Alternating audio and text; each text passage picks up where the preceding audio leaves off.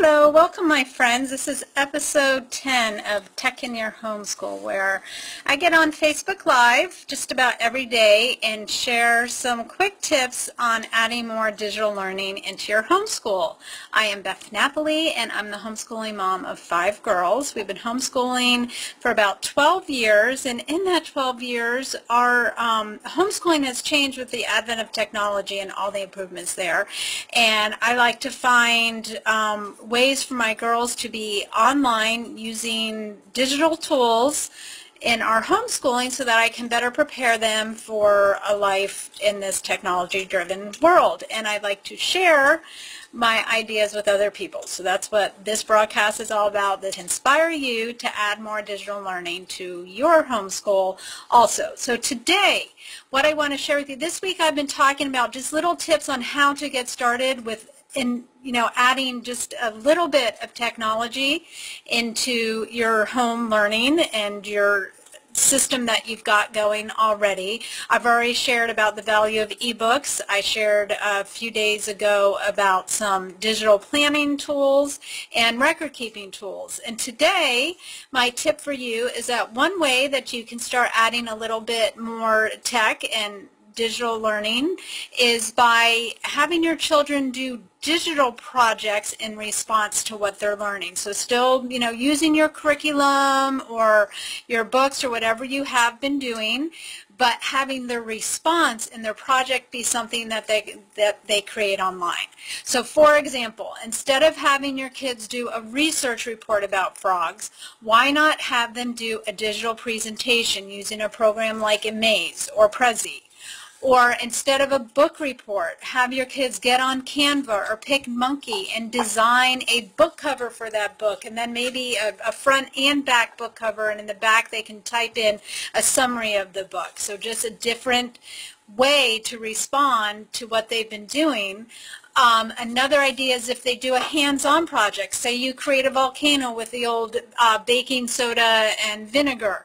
Well, have your kids be taking pictures along the way to document their process of what they're doing. Have them take a video of the final product and then have them create a presentation about that with the different steps of how to, and then they can even use that to maybe teach other kids how to do the same project. You could use a presentation program like Amaze, or you can once again just use a digital design program and make a collage of those pictures with the text and the different text. So just another way to present what they're doing. And to be honest, when kids do a project like the volcano and then they can share back how they did it, that's a sign of deeper learning, and they will remember better what they did. I think you could probably agree on that. Send me some hearts or leave me a comment if you agree with that they need the application and they need to share back to others what they've been doing. Some other ideas for adding digital learning: if you're simply learning vocabulary about your study of photosynthesis, there are lots of tools online where the kids can create a crossword puzzle where they put in the definitions, they put in the words, and then they can print it out and they can fill in their crossword puzzle, and it gives them more interaction with those terms that they're learning.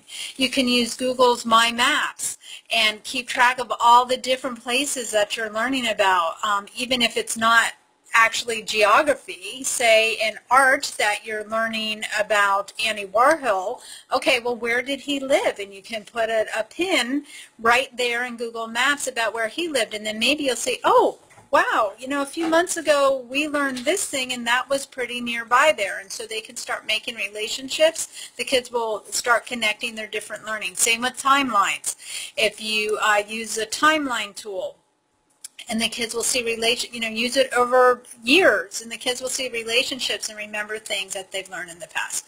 So digital projects, there's lots of advantages to going digital with your projects. I mentioned the one is that they're more long-lasting and the kids see the connections. Digital projects take up less space for you. You've got to admit that. After they do the presentation about the volcano can sit around for a few weeks and then it can disappear once the interest is lost, but you still have the record of what they did with that digital collage that they made or that presentation that they made. Other advantages is that the kids are learning to use tech tools and they're recognizing the computer as a productivity activity tool, not just something that's used for playing. And so if your kids are going to be online, which they are going to be, and which they should be, because we need to prepare them for the future, and we need to help them to develop healthy tech habits. So if your kids are going to be on the computer, let's have them be productive while they're there and doing things to create. And also, when you are creating these digital projects, they're much more easily shared. I think it's really important for the kids to know that they're going to have a live audience for what they're doing, that people are going to react and respond to what they share and what they've learned. And so most of the web tools I recommend have easy ways for you to share on social media what you've been doing. So that is my little tip today. Just want to encourage you to add some digital projects. Start assigning them. Now, you may feel lost on, well, what? How? Okay, and that's where I come in, and I will over time be doing different Tech in Your Homeschool broadcasts about some of those projects and how to do them. You can also visit my blog, and if you see up here on my menu bar, I have a link right here for digital learning tools, and you can open up this page and see all my posts that I've written. So for example, 5 ways to create timelines online, 50 projects homeschoolers can do with Canva. I have how to create a virtual art gallery, web tools for your aspiring designer. So just a lot of different ideas. You can also see over here in my sidebar, these are my favorite, right here, my favorite web tools to use for my kids' projects. And May's presentation tool, well, I'm not going to get into detail of all them. I'll do that on another broadcast. In fact, I think I have before also shared some of these tools, or maybe that was on Periscope. So anyway, yes, so I want to encourage you with that. So now I've got a question for you, and this works too for those of you who are watching after the fact. Okay, I would like to know a project that you have planned sometime in the next few weeks for your kids to do in response to their learning. And I would like you to tell me what that project is, and let me know if you need an idea of how to translate that or how to revise that into a digital project, because I will give you some ideas. So let me know, are your kids, going to be doing a lap book about, I don't know, about Flag Day, Betsy Ross? Are they going to do a lap book about her? Let me know, and I will give you an idea on how you can turn that lap book, instead of doing the lap book, how to turn it into a digital project. Also, let me know how old your kids are so that I can gauge the project based on their age.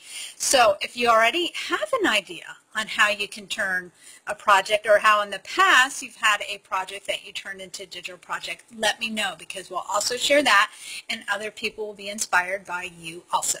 So anyway, I will see you tomorrow. I'm doing these broadcasts almost daily at some point in the morning, so you can catch me.